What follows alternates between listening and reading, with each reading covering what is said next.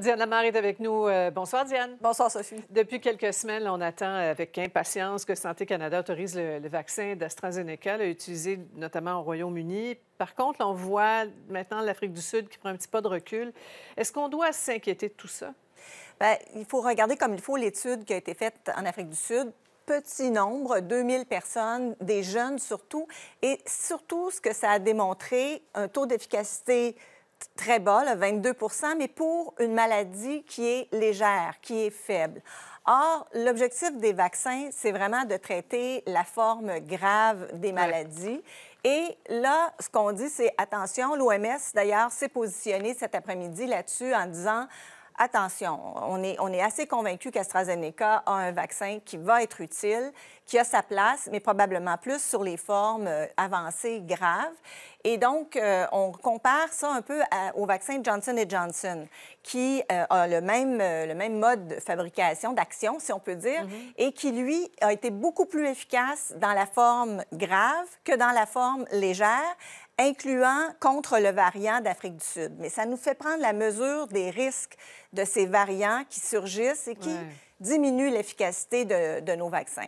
L'autre bonne nouvelle, c'est qu'AstraZeneca a déjà annoncé qu'il travaillait sur une dose de rappel pour essayer de contrecarrer justement la résistance, là, ou en tout cas l'impact négatif sur les variants. Bon, on va suivre ça de près. Maintenant, on le voyait plus tôt, là, le bilan quotidien est une fois de plus encourageant, mais l'équilibre est fragile. On l'a entendu toute la journée, là, les Québécois veulent avant tout éviter un reconfinement.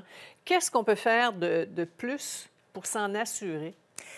D'abord, certainement, fermer les frontières, on le voit. On est peu touché jusqu'à maintenant par les variants. Il faut continuer à se protéger. Ça, c'est important, c'est essentiel. Il faut ensuite, il y a des nouvelles approches qui disent pour éradiquer, il faut protéger les zones vertes, les zones. Puis on en a plusieurs là, actuellement. Dans nos régions, on en a au moins 5 ou 6 qui ont seulement 1 ou 2 cas par jour pour toute la région. Alors, ces gens-là, il faut vraiment les protéger.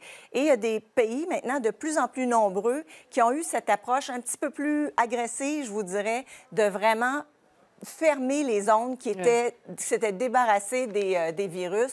On l'a beaucoup parlé de la Chine, mais maintenant, on a Taïwan, la Thaïlande, le Sénégal, le Japon. Donc, plusieurs pays l'Australie, la Nouvelle-Zélande, qui sont des exemples depuis le début. Alors, une approche plus agressive, et plus rapide. Et bien sûr, il va falloir continuer à tester, à tracer et à isoler pour dépister le plus vite possible ces cas et ces variants qui peuvent entrer.